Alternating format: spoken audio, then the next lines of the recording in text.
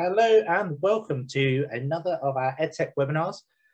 Today we're joined by Thandie from Denbigh High School, who will be talking us through metacognition using Google Sheets. So we're going to jump into that in just a moment. Just want to sort of go through a few points in terms of how today's going to work. Firstly, today is recorded and will be put on our YouTube page very shortly, details of which will be shared with you, and you'll have seen on the holding slides just before we started. As we go through today's presentation, if you have any questions, you'll see at the bottom of your screen there's a Q&A button, which will give you a chance to type in any questions that you might have for Thandie as she goes through it in the presentation. So don't feel that you've got to wait until the end to pose your questions. You can pose them as we go through, and then we'll come to those just after she's finished in her presentation. Again, this is one of many sort of webinars that's going to be happening over the course of the next half term. You'll notice that there's a majority of them taking place on a Tuesday and Thursdays. There are some additional dates as well. So without further sort of a hold up, I'm going to pass over to Thandie, who will talk you through using Google Sheets to support our students with metacognition. Thank you, James. Hi all. So my name's Thandie and I am a teacher of science at Denbigh High School, and I'm also a digital practitioner for science at Denbigh. So in today's session, we're going to go through how to create a resource that is going to, a resource in Google Sheets that is going to help your pupils develop their metacognition and develop their independent learning. So one of the things that I've enjoyed a lot about working remotely and using technology over the last few months has been the amount of data that we can collect and the question level analysis that we can get from things like our Google Forms and quizzes that way. These have helped me a lot to pinpoint individual pupils' needs and to see what areas of strength and weaknesses that they have. And that's allowed me to plan my starters, plan my interventions, and plan revision resources a bit more effectively. And this is something that we can bring back into our classroom as we're sort of transitioning back into our in-class teaching again. So in this tutorial, we're going to learn how to prepare a question level analysis tracking sheet that our pupils can use. So this will take a little bit more planning. So this is something that I wouldn't really do for my smaller starters or anything like that. Usually for your sort of end of topic tests or mid-topic assessments. So I'm just going to share you in now. So we're going to have a look at this. So this is the resource that we're going to be creating in this walkthrough. And we can see here that our students, so we've got our students here, and at the moment it's just A to D. Our students will be able to see what specific areas or what specific questions in this assessment they need to work on, which areas were their strengths, and will be specific to those pupils. So the main aim of this resource is to help pupils pinpoint their own understanding and be in a position where they can clearly see what things they need to target in their own revision. There is also embedded support within those questions that's going to help pupils to target and lead their own interventions as well. Of course, this is going to be useful for you as a teacher as well, and we can see we've got our averages there for our classes, and we can see which areas we need to maybe go over again as a whole class. We can also see which students may need our additional support, and we can see what areas they need that additional support as well. So I will be talking about this, I will be going through this with the example of a science test, but the things that we're going to go through in this session are not subject specific at all. So hopefully from whatever subject you're teaching from or whatever key stage area, this will be useful for you as well. Okay, so we're going to walk through then, sorry, we're going to walk through then how we're going to create this resource. So for this example, I'm going to be looking at this key stage 3 science test. So let's assume that this is the test that I've given to my pupils in the classroom. So this is the test that I've given to my people in the classroom. So the first thing I'm going to do is go through this test with my pen and paper, and pick out 4 things for each question. So the first thing is, what is this question about? So a bit of a question description. I need to know how many marks that part is worth. I need to know what section of the test I'm talking about. And then the final thing, are there any skills or anything that are being assessed by this question? So we'll have a look at that example for question 1 then. So here for question 1, I've got 1A to B, sorry. I've got 4 marks worth of questions here in question 1A to B. And these 4 marks worth of questions are all relating to the information in this table. So the skills that are being assessed here is reading the table. The skills that are being tested are reading that table, and my description there, I want my pupils to be able to identify the different states of matter using their table there. And all of that is worth 4 marks. I'm going to move on a little bit, and I can see there for the second part of the question, even though it's still in the same question, it's not assessing the same things. So that first part was assessing their reading the table, and this second part is more of a long answer question. So here I've got question 1E, and this is worth 4 marks. And again, I'm going to note down the description for that question, and I'm going to note down what skills are being assessed in that question as well. So what I'll do, and I can do this on the day of the assessment, or I can do that, or if I've got the test already earlier, I'm now going to go through that whole test and answer those 4 questions for each of those, for each of the questions or the question parts. So what section is it? What's the description? What skills are being tested, and how many marks is that worth? I'm going to do that for the whole test. Now, we're not going to sit here and watch me go through that on there. But once I've done that for my whole test, I'm going to put that information into my tracker. So now those 4 things that I talked about earlier, I'm going to input them into my tracker. So I'm going to put my question description in, any skills that were being tested. So for that first part, we were reading a table. The question number, for that one, it was question 1A to 1B, and how many marks that section were worth. And for this one, it was 4 marks.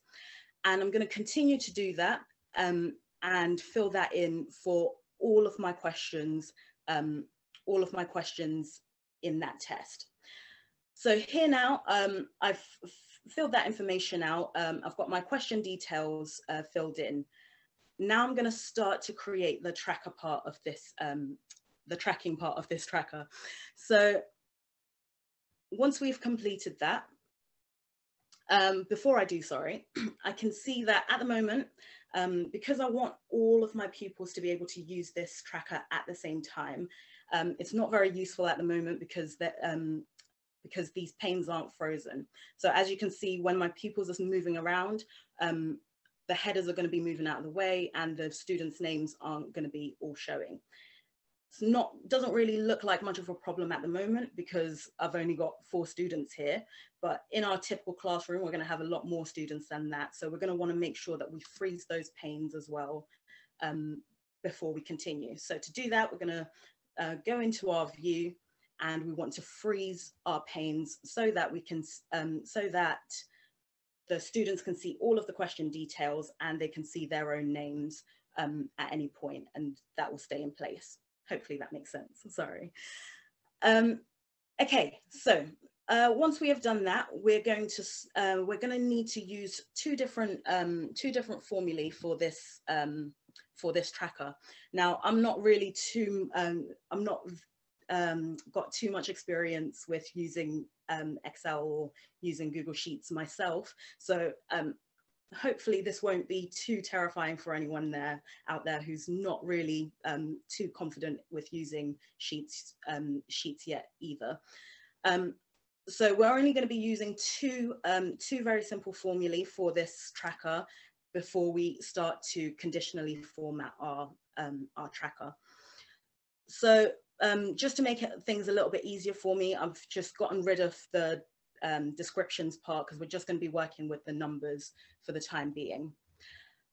I would also suggest that when you're taking your pupils through with this tracker, that you give it to them in this view as well.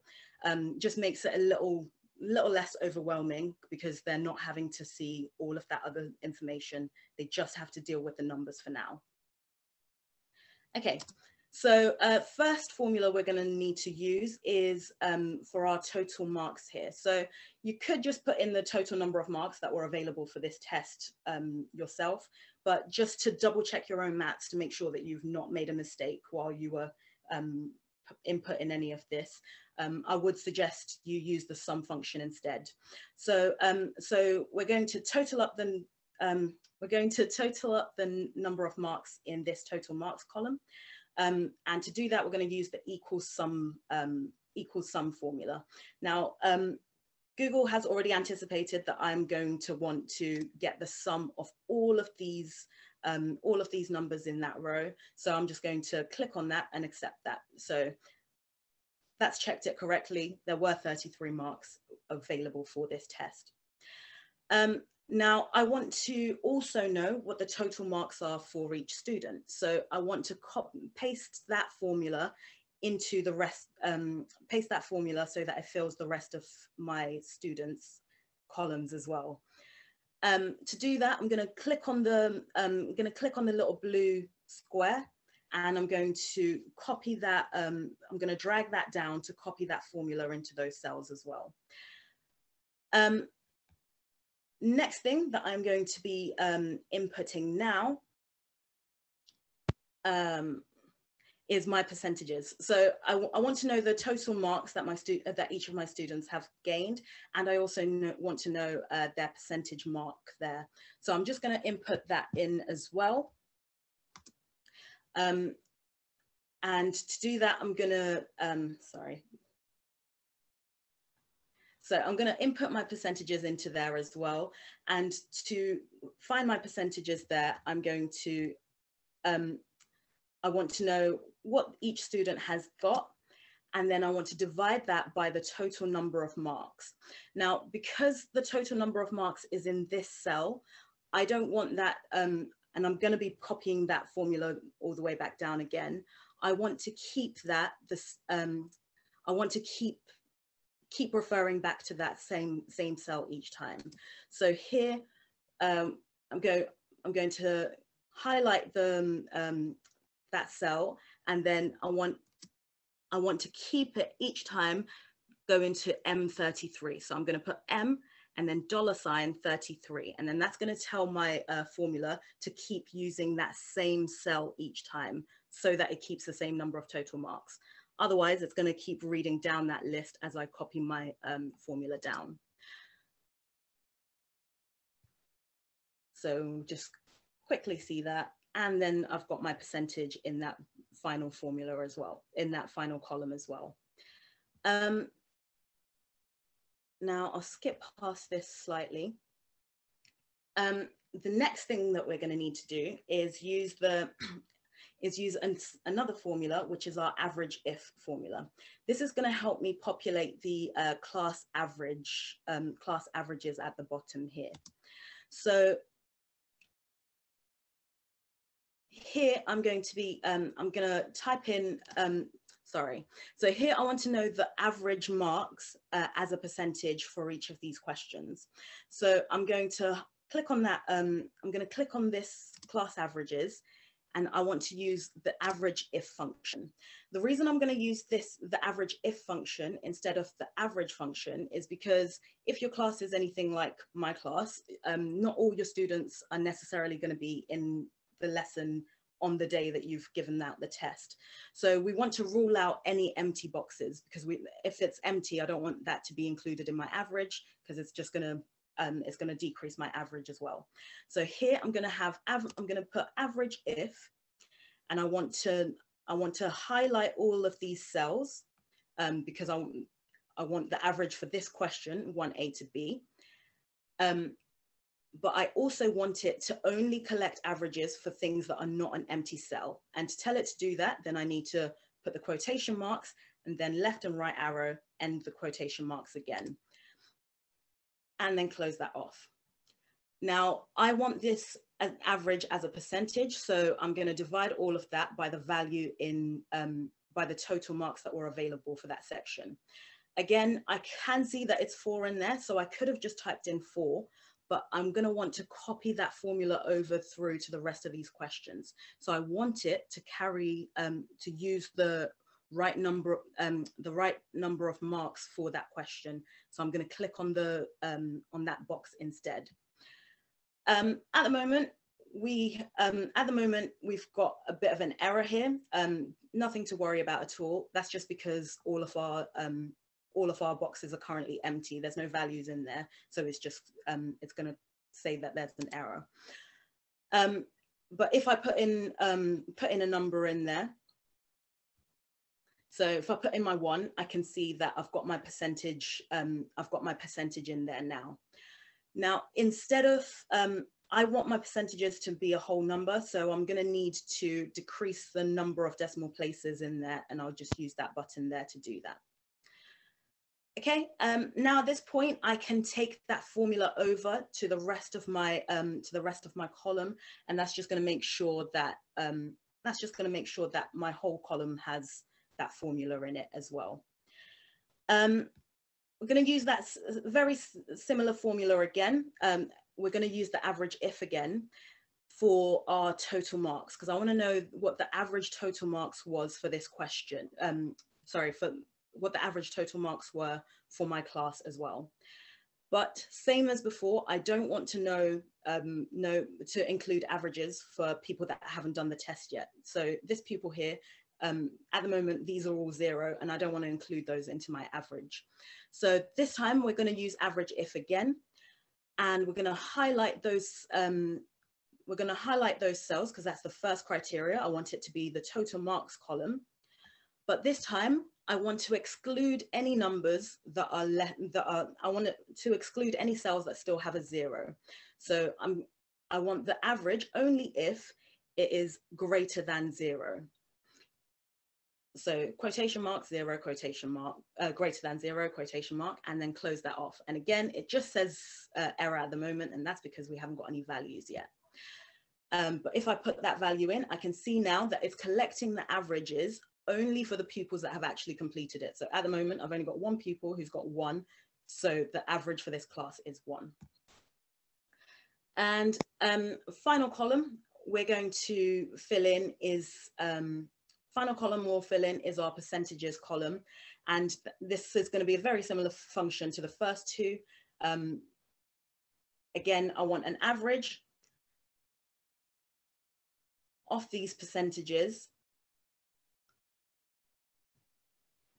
if that value is greater than or equal to 0.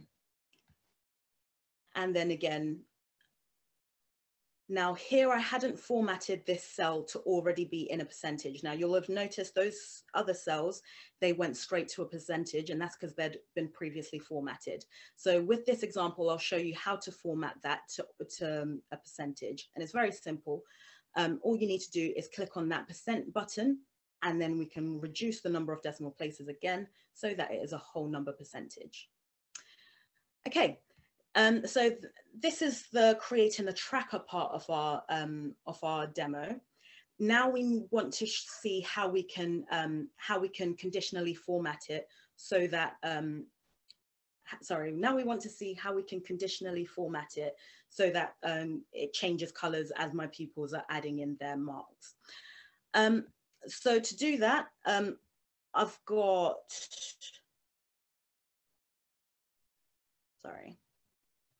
So to do that, I'm going to be, I've got a little bit of a tracker here, a little bit of guidance here that I'm going to be using to help me figure out how many marks I'm going to give for each of these.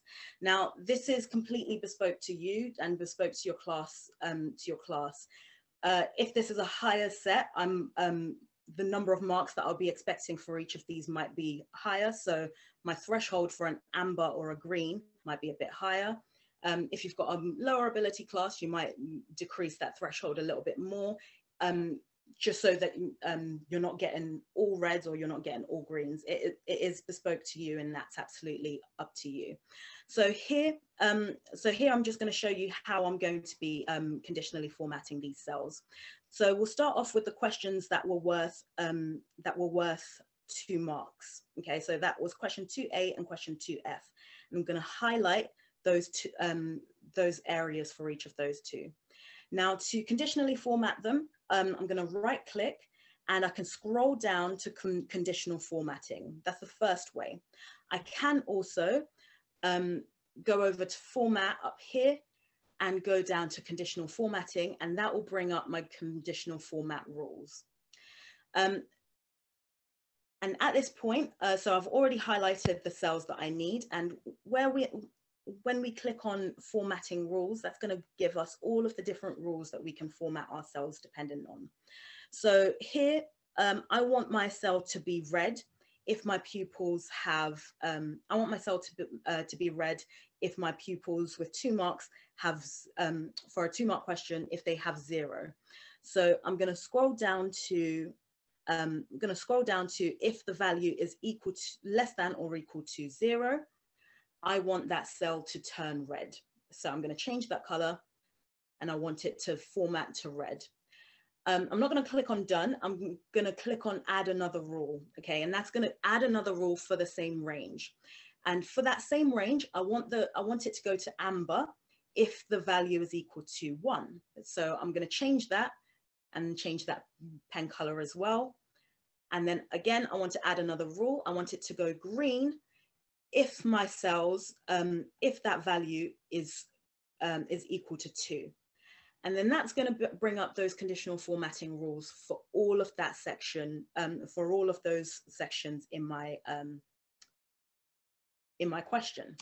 And I'm going to do exactly the same for all the other questions. I'll highlight them and I'll go through and conditionally format based on whatever rules you've decided on for these questions. And I'll add a rule and change the color each time. I'm going to do exactly the same with my total number of marks. So you might do this based on, I'm going to do exactly the same for my total number of marks.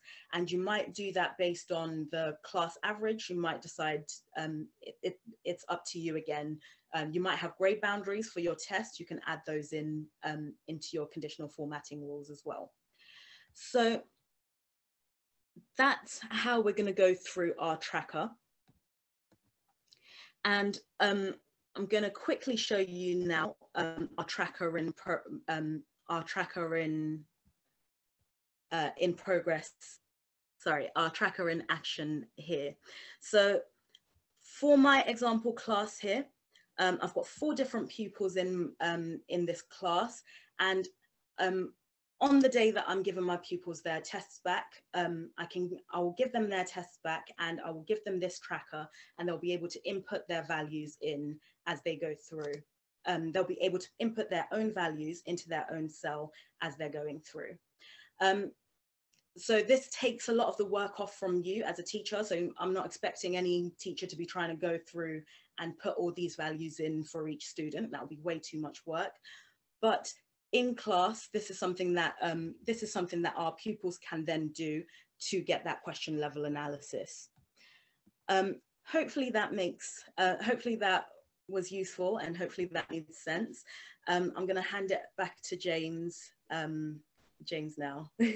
Brilliant, thank you, Thandie. So obviously, really kind of insightful tool, and I really like the fact that you're getting students to complete the actual data entry parts. Obviously, I know that as teachers, it's one of the things that is kind of one of those laborious processes, but actually giving the onus back onto the students to reflect is a really sort of nice touch. So what we're going to do, we're going to jump to some questions now. So if you haven't had a chance to do so already, feel free. There's a little icon at the bottom that says Q&A, and you can type your question. There's a few questions in there already that we'll jump straight into. So if we jump straight to Emma Darcy's first question, so about the fact that you said yourself that you're not an Excel expert, and what was it that you did to upskill yourself so that you're able to use Google Sheets effectively? So obviously, like as we've all been using a lot more of this technology, people have been putting a lot more content on YouTube and things like that. And there's a lot of content on YouTube like that would help you with any part of using Excel really. So mostly for me, it was watching YouTube tutorials, and there's lots of different YouTubers on there that are that are using technology a lot. Perfect. So a lot of YouTube tutorials. I mean, just kind of to piggyback off that, obviously this in itself, this webinar will end up on YouTube as well, and therefore obviously they'll be able to see the formulas and stuff that we've been using as well. So it could well be that the self sort of learning that you've carried out will then obviously go on to kind of enhance someone else as well, which is really sort of a good sort of mentality. Another question then, obviously looking at about the tracker and how motivational it is with your students. So in using this with your students, have you found it to increase their motivation? Yeah, definitely. So it does create a lot of competition in the class, because obviously they can all see each other and how well they've all done. And I don't know about you, but usually on test days, the big question is, how many marks did you get? What did you get? But this makes it really clear, and they can all see each other as well. And yeah, builds a lot of friendly competition in the classroom. But yeah, definitely very motivational. Yeah, I think that's something we can all relate to, in that sort of, like you say, whilst the tests are being given out, before you even manage to give everything out, they're already asking each other, what did you get as a total? And I suppose in some respects, this could kind of combat that argument about what did you get as a total, because they won't know until they've actually punched in their answers to each of the questions, at which point that's when they find out their total mark. There's a kind of a back sort of end to this as well. Again, looking at this then, so in using Google Sheets over other platforms, specifically obviously using G Suite for Education, or Google Workspace as it's sort of being now called, what are the benefits that you can see to doing it in this manner versus others? So I like that it makes it really easy to be able to use it with your students. Like you said earlier, like you're putting the data entry onto the pupils almost, and they're able to participate in seeing that data entry. So yeah, because it's online, and because you can get all your pupils with their Chromebooks to be open to this sheet, it makes it really easy, easy to collaborate with the whole class. And Google's quite good at like it does sort of anticipate a lot of the things for you as you're typing in. Like I said, I'm not a massive Excel expert myself, but even as you're working through it, it sort of gives you these suggestions in there, and that almost gets you thinking, oh, I've not used that function before, I wonder what that is. And then you sort of get to find out more things that you can actually do in your with your spreadsheets. Perfect. Yeah, I think that's a really sort of key point, is that idea of that anticipation or prediction as to what you're going to do, and as a result almost being educated by the system in itself. So couple more questions then before we sort of wrap up. So Masuma is asking, how do you ensure that they're putting in the correct answers? Do you find yourself having to correct scores very often? One thing I can go through and just show you in a second, that little tool that will be useful with that. So usually I would have already tallied up, and I would know what their total marks are anyway. So if I'm going through and, you know, someone who I'd written down had a 6 and suddenly they have 26 on here, obviously I can see it clearly on that, from that front, that they've done it wrong. But generally the kids are quite honest. They want to see, because I do tell them this isn't for anything else apart from to make you aware which parts you need to target. It's not, I'm not using it for anything else other than for you to understand your own learning. So they do respond to it quite well in that sense. They want to know genuinely what they got. But one issue I have had in the past, which Google has helped me with now, is that pupils sometimes can make a mistake and start to change someone else's cell, for example. Which does happen sometimes by accident, and then you start to realize it's not an accident anymore. So I'll quickly share you in just to show you one other feature. So for example here, I had a student, quote unquote, who changed someone else's cell, what you can do, you can right click and you can show edit history for an individual cell. And we can see here that Noreen, this wasn't her slide, but she had gone in and changed and replaced values in someone else's cell. So you can, sort of from a behavior management standpoint, you can also keep track of it in that way. Yeah, I think that's a really sort of crucial thing. I think kind of hitting the two things, in that if someone were to accidentally edit someone else's work, then obviously there's a way we can track back to see who's done that. But equally, I think, like you said already, tallying up the total marks so you know what total marks someone's got, and actually that then the onus is on the students that spreadsheet is there for them and not so much for you. So it's not a case that you're getting that information from it. It's actually to benefit them, and therefore the honesty is on them to do it. You already know what they got. You've already got that documented on your own mark sheet, and actually the onus is on them. We'll go to one final question before we wrap up, and then final one from Emma. So what's your advice for staff who are intimidated by using this sort of tech? Well, don't be. It's not that terrifying, honestly. So I started using these trackers for a year 8 group that I had last year, and to create, in the first instance, of course, it did take a lot more time, but after a while, it'll be literally on test day, because that's when we get our tests as well.